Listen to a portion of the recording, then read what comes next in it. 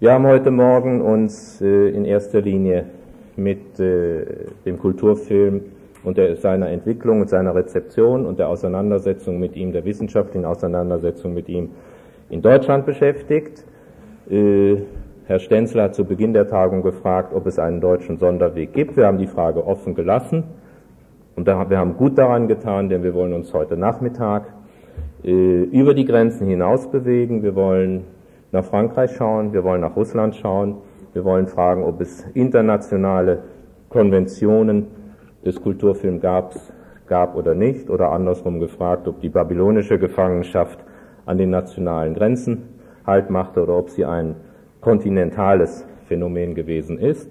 Und als ersten Redner begrüße ich jetzt Herrn Thomas Elsässer. Thomas Elsässer ist Professor für Filmwissenschaft an der Universität Amsterdam und hat sich insbesondere mit dem neuen deutschen Kino und mit Fassbinder beschäftigt. Und deswegen freue ich mich besonders, ihn einleiten zu können, weil wir gerade einen Fassbinder-Zyklus auf Arte zeigen. Herr Elsässer, Sie haben das Wort.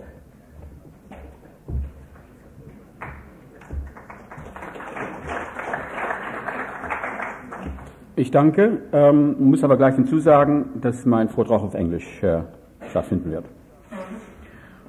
First of all, I want to thank Dr. Zimmermann and Dr. Hoffmann for inviting me to speak today. I came to this DFG project very late, relatively late, and essentially as an outsider, and I still consider myself an outsider because I'm not a specialist of the documentary film.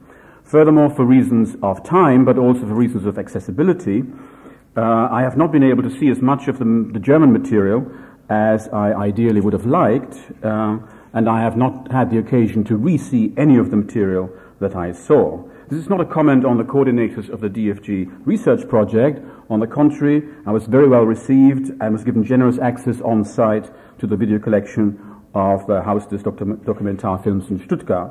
But it is more a way of accounting to myself for why I was doing it in the first place. In other words, why was I accepting the invitation? And it had a lot to do with the fact that I want to learn about a subject that I knew far too little about. But it's also a way of accounting for the various degrees of irritation, of restlessness, and even frustration that I felt within me when thinking about the topic of the documentary styles of the late 20s or 30s, which is reflected in my paper. Because I think the irritation had to do with my desire at a certain point to see many more of the films, especially from the 30s, and my increasingly baffled fascination with them.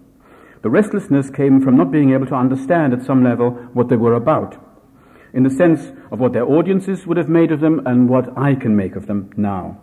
The frustration part of it, finally, but perhaps unfairly, focus on the best known and certainly the most trenchant and intelligent audiovisual essay so far made on Nazi documentaries, Hartmut Pitomski's Bilder from 1983 that Herr Zimmermann already mentioned in passing. In fact, for quite a long time, I wanted my paper to be solely about the Pitomski film. I wanted to enter into a dialogue with what I find so brilliant, but also so brutal about this film essay. At the last minute, I pulled back from the brink. But what has remained in the sense, because of Bilder, is that I have to approach my topic in a very roundabout way. And if you're wondering what the missing center of this paper is, it is Pitomski's film. And I've addressed Pitomski's film the last third of my paper, but I already know for time constraints I probably won't get to that part. I've been asked to address the question of style. Style in cinema, according to a textbook authority such as David Bordwell, is the patterned, consistent, and significant use of filmic techniques.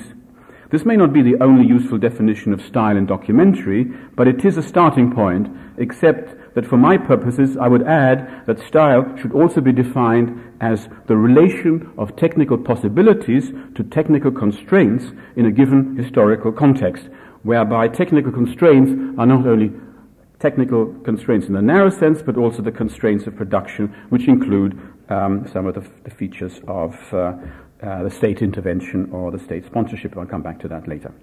So, for me, style, as a working definition, is the relation of technical possibilities to technical constraints in a given historical context.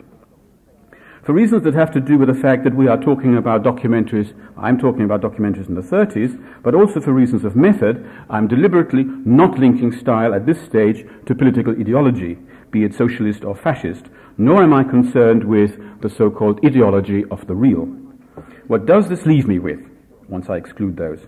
If we take technical constraints of documentary filmmaking in the early 30s and assess the technical possibilities immediately after the coming of sound, then some of the more significant stylistic variables would have to be something like this. First, the absence or availability of synchronized sound in a given film.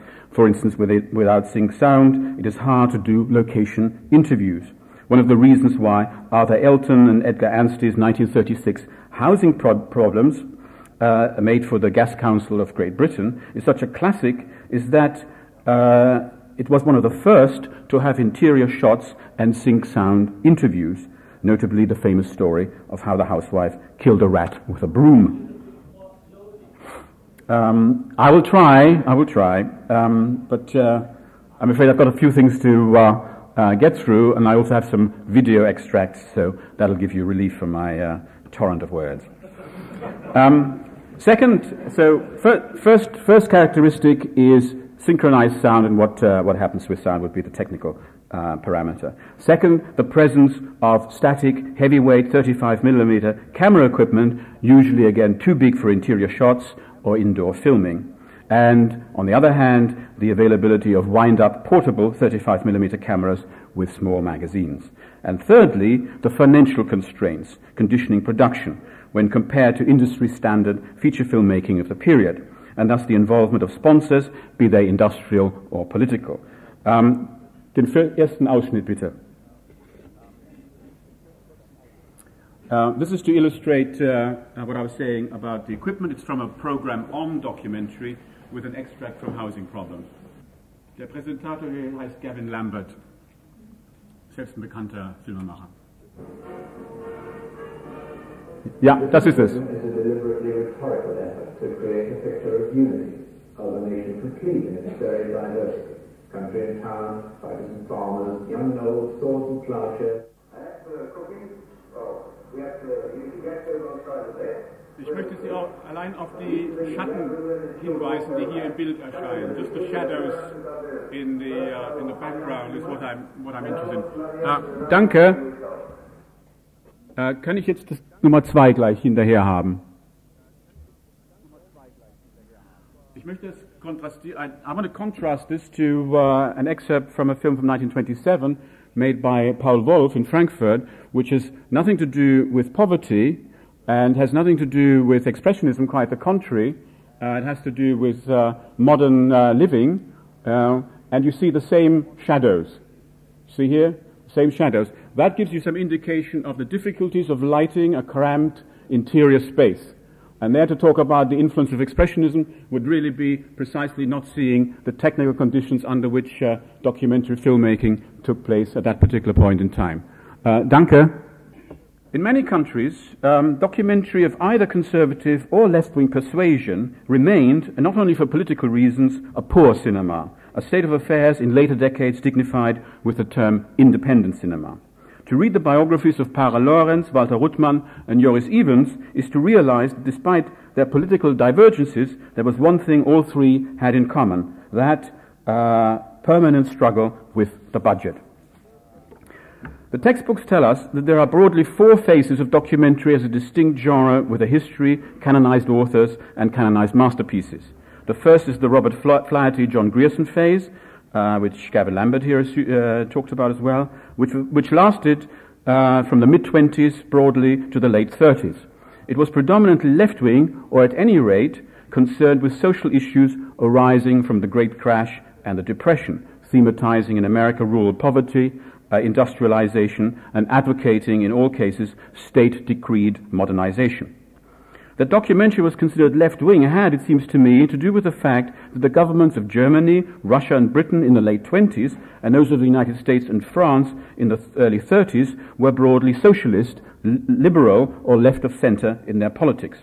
And all were concerned with the issues of the transformation of essentially rural, in some sense agrarian societies into modern industrial societies.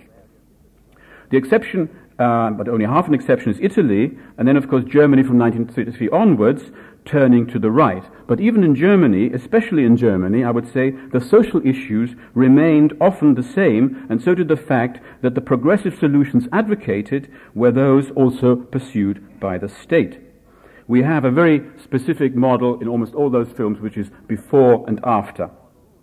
And therefore, the question that already came up this morning, how do we define progress at that particular time, and thereby how do we define avant-garde, is very much apropos. It's precisely around what I would consider to be a look again at the policies of all these countries in Europe, including in America, in the early 30s. Almost everywhere, the state remained the largest, though by no means the only funder and sponsor of documentaries.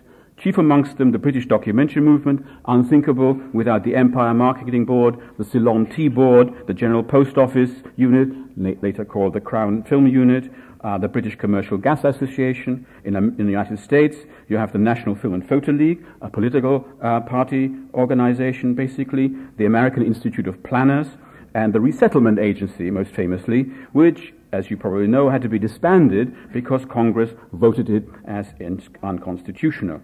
Beside the state, or through the state, it was, above all, industrial and commercial interests and lobby groups which sponsored documentaries. And even Flatus Nanook of the North was partly funded by a firm of fur traders, Révillon Frères.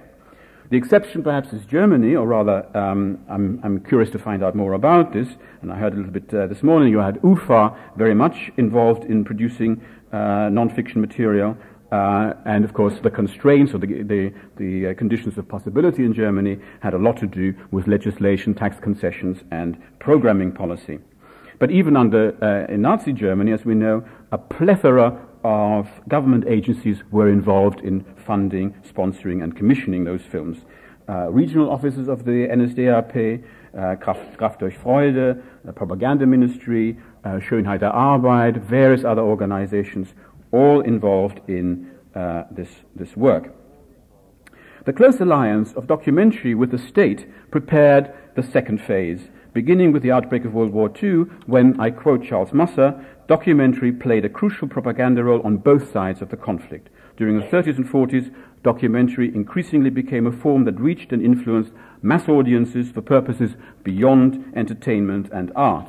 He means propaganda, mobilization, indoctrination, but I think we would have to extend his argument backwards and see and look again at all the non-theatrical, I would say non-theatrical uses of cinema. Far too little is known about the art, or at least in some quarters about the medical uses, which were never used in Kulturfilm but actually stayed within institutions. And so are many institutions that used film for training purposes, for documentation, and even for jubilees and so on, that we haven't really looked at, and I think belong also to the non-fiction genre. The third phase, and I'll be very brief about this, did only begin in the 1960s, according to the textbooks, with the rise of cinema verite, direct cinema, and so on. If I take a classic writer on documentaries from the Anglo-American world, Bill Nichols, in his widely influential books on documentary, Ideology and the Image, Blurred Boundaries, and Representing Reality, Nichols elaborates a classification system of four major styles. The direct address style of the Grierson tradition, the cinema verite style of capturing the moment, the interview style, and finally the self-reflexive style. Nichols calls them different voices of documentary, which I think is quite a very interesting term, but he too has arranged them broadly in chronological order, understanding the history of the documentary as either a dialectic of opposites or the successive swings of the pendulum from the directly intervening voice to the more and more muted and implied voice of other styles. Nichols' account contrasts with an older type of history of documentary, that, for instance, of Eric Barnow, who basically tells us a story of pioneers, giving us the baton relay story of great men, starting with Flaherty, Grierson, Jennings, through to Riefenstahl and Frank Capra, all the way to Fred Wiseman, the Maisleys brothers, and Pennebaker, and ending with Marcel Ophüls, John Alpert, and Michael Moore. His chapters are entitled, interestingly enough, Prophet, Explorer, Reporter, Painter, advocate, bugler, prosecutor, poet, chronicler, promoter, observer, catalyst, guerrilla fighter. In other words, Barnau sees the history of documentary as a kind of roll call of social roles, of artistic personas, and of ideological functions that filmmakers successively assume in the public sphere, that is social life, the everyday political struggle, and radical alternatives. In schemes such as either Nichols or Barnau's, the task of writing the history of German documentary in an international context, which is what I'm partly addressing, would then come down to inserting the different decades of German documentary production into these and possibly other histories of key figures, leading to a new, hopefully, categorization and new generic classifications. On the face of it, Nichols' system of voices would make it difficult to place the German tradition, either in the 20 variant of the Kulturfilm or in the 1930s incarnation of the home front morale booster and the 1940s wartime propaganda film. They all fall broadly under the first, direct address mode, but as I said, one has to factor in the technical issues around the direct address mode and not just the ideological and political factors, or even the aesthetic ones. In such a scheme, for instance, the Kulturfilm would seem too diverse and heterogeneous, topics too varied, the styles too unpredictable, the genres ranging far too widely across the spectrum of instruction and education, popular science and nature, visual ethnography and exotic travelogues to allow voice or this direct address mode to cover them all. Barnau's more personalized, author-centered approach would at least cut down some of the confusing proliferation, but it would leave out far too much of the near-anonymous output, although I'm glad to hear that the output is getting less and less anonymous as more people work on it. The line for Germany would start off as left-wing and poetic, with Walter Ruttmann, Paul Wolf, Ella Bergmann-Michels and Wilfried Basse, then become primarily right-wing, and of course, interestingly enough, with some of the same names, Walter Ruttmann, Wilfried Basse, Kurt Oertel, Willi Zielke, and Karl Junghans, culminating in Leni Riefenstahl, before the wartime propaganda documentaries such as Feldzug in Polen, metamorphosed into anti-Semitic agitation in the figure of Fritz Hippler, mentioned this morning, but definitely, if you're having an author-centered approach, a key figure in every sense of the word. I'll now skip, and you see I do actually have some things that I can also skip, an extract from Wilfried Basse, which I think is something between the ethnographic, it's Deutschland gestern und heute, 1936? Well, he worked on it for so long, it's difficult to know exactly how to date it. Something between the ethnographic and the lyrical, part nostalgic, but also part surrealist. And I've chosen a small extract which shows that rather surrealist aspect, but with a very distinct authorial signature. Coming as I do to the topic of German documentary as a film historian primarily of early cinema and maybe of Weimar mainstream genre and art cinema, my first impulse is to be mindful of some of the criteria of the so-called new film history, which have emerged, as you know, mainly around the study of early cinema up to 1918. Among these criteria are, for instance, such commonplaces as that film history is more than the history of individual films, meaning that it is not only the baton relay of great masters passing on the torch of stylistic innovation, or even the working of the Hegelian world spirit, dialectically proceeding across alternation to opposite or complementary styles. Given that films on this account are only one kind of evidence for film history, the question arises, also for our topic, which other discourses, those of the makers, those of the reception, those of the trade press, or those of the state, should one privilege, and which constraints, the technological ones, the financial ones, the sponsorship, the censorship, the tax incentives and so on, should one factor in as determinants for a filmmaker's specific choices and options. Thirdly, film style on this new film history criterion list. Film style is not only the means of self-expression of creative individuals, whose significance would lie in its innovative or exceptional or avant-garde use. Style can also be a way the technique becomes an accepted, naturalized, invisible practice among a group of professionals. In other words, technique is style in that sense when it becomes a sort of norm. If one applied these criteria to the history of documentary, then a dominant, that is normative, stylistic features that emerge from the technical constraints I have listed above for the period that I'm dealing with, the 1930s, would be something like this. First of all, and most crucially, the montage style, characterized by discontinuity and juxtaposition.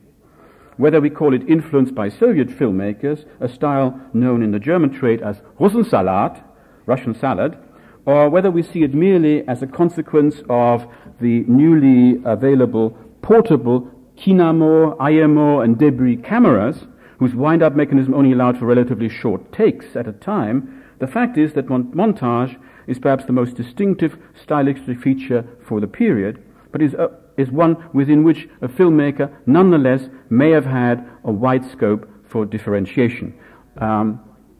Bitte die nächsten zwei Extrakte, aber Sie müssen das Band etwas vorziehen. Ja, hier sehen Sie die Schatten nochmal. Okay, jetzt. Das ist gut. Nee, das ist es.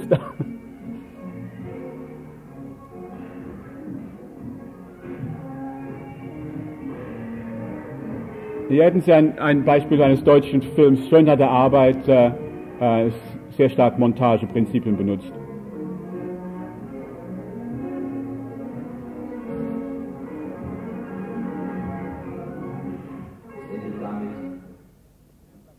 Okay, danke. Das lasse ich jetzt als Gegenbeispiel oder als komplementäres Beispiel Metall des Himmels von Ruttmann. Flaherty is the land, by contrast, has beautiful panoramic shots, long takes of the land and the landscape, of the dust storms, presumably taking with heavy equipment, but nonetheless outdoors. But as soon as people are in the picture, the takes become shorter and the style approaches montage rather than continuity editing.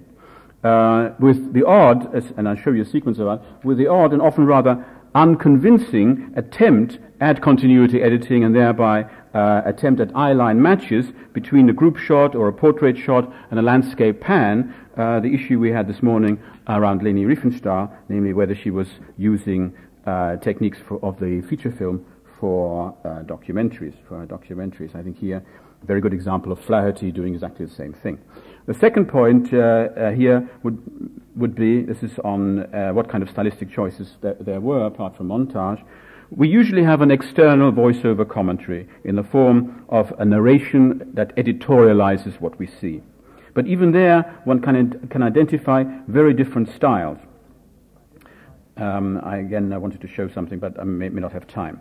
Thirdly, the music, mostly specially composed, plays a key role in generating continuity and marking different segments, especially for the authored documentaries, to which we associate now often the name avant-garde. I would say the music, or the musical form, both the music that we hear, but also the musical form as a principle of organization becomes crucial. I just want to name the importance in America of Virgil Thompson, in Britain of Benjamin Britten, and in Germany of Herbert Windt as those key composers involved in the documentary style of their respective countries.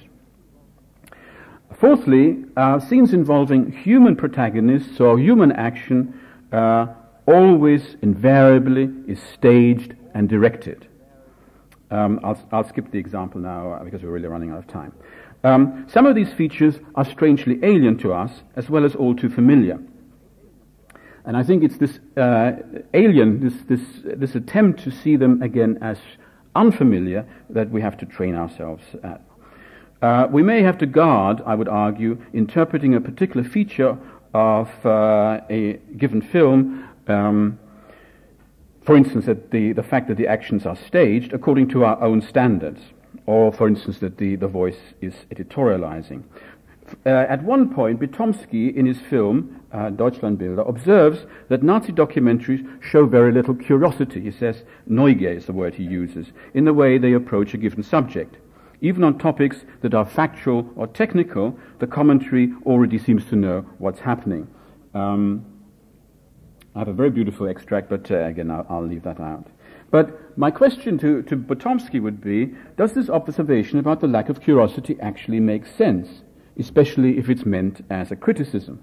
Given the constraints of the fixed camera, the staging of the scene, and the post-synchronized scripted commentary, the evidentiary status of the image is a different one from what it would be with today's technical possibilities, and indeed it would be for the audience at the time. What for me becomes fascinating instead is the drama of the different techniques, slow motion, close-up, X-rays, some of the things that Zimmermann talked about this morning, the drama of the different techniques themselves, the way in which the image escapes or exceeds the commentary through its techniques. In other words, a completely different drama than what we usually look out for when we have a primarily political or ideological approach, or when we compare them to especially cinema verite. You know, this question about are these films showing any Neugier, I think comes from a kind of norm that derives from a different phase of documentary filmmaking. At other times, what attracts attention is the striking or felicitous word-music-image combinations in a given film style. Again, I have two examples.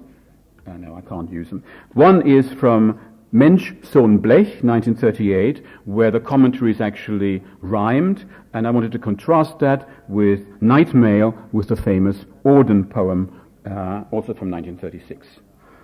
So there you have two ways in which even that editorializing commentary is actually worked into the film in very specific but also very comparable ways, both in German and in English film, British films from the 30s. Sometimes it is instructive to assess a given documentary practice not in relation to what documentary mode precedes or follows it in chronological time or to what it compares, but instead to compare the documentary style with the industrial feature film production of the same period and the norms that it deploys, or indeed of the still photography of the time. It is revealing to contrast, for instance, again, Flaherty's The Land, with its poor southern migrants eking out an existence on roadside resting stops on the way to the orange groves of California, and compare this film to the farm administration pictures of Margaret Bourke-White, Dorothea Lange, Walter Evans, or indeed, most famously, to John Ford's Grapes of Wrath. What it shows, especially the comparison of The Land with Grapes of Wrath, what it shows is not necessarily that Flaherty was a lesser director than Ford, though he probably was, but also that the technical and financial means, including the human means available to Ford, were immeasurably superior to those of Flaherty, and it shows. But what also shows is that Ford, beholden only to Zanuck and the box office, beholden only to Zanuck and the box office, is politically a good deal more radical than Flaherty, beholden to governmental policy and his sponsors. Here I now had an extract from Grapes of Wrath. See, it goes very well. I just hint at them and you know what I'm referring to. A slightly different case of the relation between documentary and feature film might be Joris Evans' film from 1937, Spanish Earth.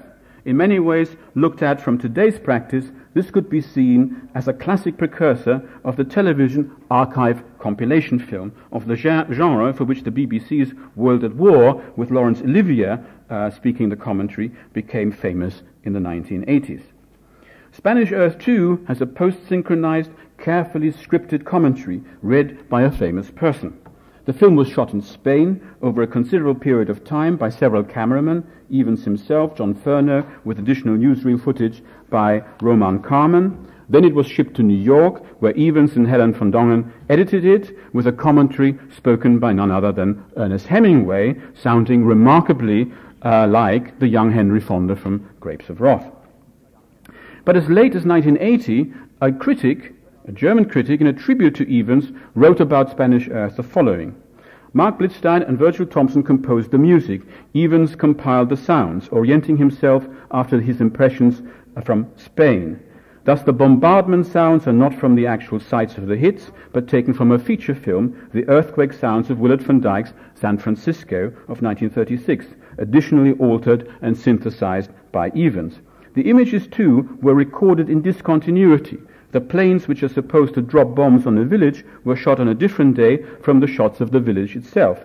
And within the bombing raids, there is a short sequence seen from the perspective of the bombing chute of the plane, a shot over which Evans and Van Dongen got into an argument.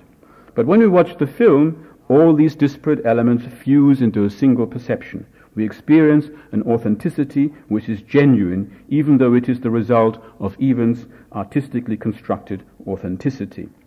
Evans calls his montage style discreet and imperceptible. The horrors of war are to be communicated indirectly via the movements and faces of the people. The commentary doesn't say those bloody fascists did this, but 3 Junkers passed overhead. In other words, no propaganda. This is a quote from Hans-Helmut Prinzler. I was now going to show you the extract that Prinzler is referring to, but again, you have to take my word for it. I must say, I find this argument of authenticity a little disingenuous. I'm more reminded of a Johnny Weissmuller action film where Tarzan fights with a lion or a tiger, but for obvious reasons, you never get to see the two of them in the same shot. André Bazin, a few years later, would base his preference for the long take and the composition in depth on just such an irritation with the montage style of the 1940s and 50s wildlife documentaries. Note, for instance, now this I'm referring to the sequence, note, for instance, in the sequence from Spanish Earth, the 2 dead boys in the sequence. Not only is there no proof that it's the same 2 we saw out on the street, which is what the commentary claims, but they are clearly playing dead. It's a staged scene. There are indeed some real corpses in Spanish Earth, but they are not of the loyalists and nor of Franco's men. We see Italian mercenaries dead, disfigured, with flies on their blood-soaked faces, taken from newsreel footage. So that even in a civil war, it would seem the only real dead that can be shown are of an enemy, a foreign enemy dead. For Evans, editing the film in the United States was a matter of finance and funding. But like other films such as Spain in Flames or Heart of Spain, it was also part of the film's propaganda purpose to have it edited in the United States with Hemingway, namely to rally public opinion and help break American non-intervention policy and the arms embargo imposed by Congress. On the other side, a pro-Franco-Spain film like Karl Junghans's Die Geißel der Menschheit got into trouble in Germany because Goebbels considered it too communist. Bypassing the director, the material was re-edited, given a new commentary, and retitled Helden in Spanien. It reached the cinemas only after the Civil War was over in 1938. As a montage and compilation film, however, Junghans's film appears to observe much the same stylistic norms as even Spanish Earth, and one might add, much the same vulnerability to propagandist manipulation in the editing room. And of course, the most brilliant and most awful example of that is Fritz Hippler's Der ewige Jude, and the heterogeneity of the material that he's able to use in that film. What seems worth retaining from my list of criteria typical of the new film history for the documentary is perhaps above all the one that film history ought to be able to explain or account for the fundamental discontinuities as well as the continuities. I want to posit, in other words, the hypothesis of strangeness or the sense of otherness of the documentaries of the 1930s, in spite so many of them looking so familiar and in spite of them being, in some cases, canonical classics of the genre, coming with the right or left political credentials. If Spanish Earth looks so familiar, it is partly because, like non-fiction television today, Evans has edited his footage according to the iron necessity to turn images, whatever their provenance or whatever their original context, into a single story, into a coherent narrative. But what today is the law of commercial television was in Evans's case also a style born out of technical and financial necessity supporting a specific political propagandist purpose. This, I think, is what makes the film a classic to this day, not its honesty, not its curiosity, not its authenticity. I think I'll probably run out of time. Oh, are you giving me 5 more minutes? Okay. Paradoxically, it is the overt propagandist function of so much politically progressive documentary in the 1930s, which is one of the main reasons why I think an ideological or propaganda classification may not be the first or the most useful interpretation to a given corpus. It ends up being both tautological and ahistorical. But how, one would have to ask, can we read and analyze them? A discussion about the kinds of classification and modes of interpretation become especially pertinent for anyone trying to write the history of German documentary film, not least because so many of the films still await even the most rudimentary sort of categorization and classification, and because there are, until now, so few canonical works apart from Walter Ruttmann or Leni Riefenstahl or Fritz Hippler's, while the vast masses of films are still kept under lock and key, sometimes as political poison. And I want to end up on a quote from Bytomsky, which starts my last part. I'll leave it at that. As Bytomsky says at one point in his film, the images of Nazi documentaries are like hostages. They have to be bought free with a ransom. Again, echoes of the Babylonian imprisonment. And once more, the images of Nazi documentaries are like hostages. They have to be bought free with ransom. The question then becomes, why pay this ransom and to whom? And Bytomsky, again, as acute as ever, answers, and I quote, the films are treated as documents, but they are interrogated as if they were double agents that had come in from the cold in order to be debriefed. The images have to stand for the Nazi regime, and at the same time, they have to be called into the dock as witnesses against the regime. Bilder, Dokumente, die gegen sich selbst aussagen müssen. I'll leave it at that. Thank you.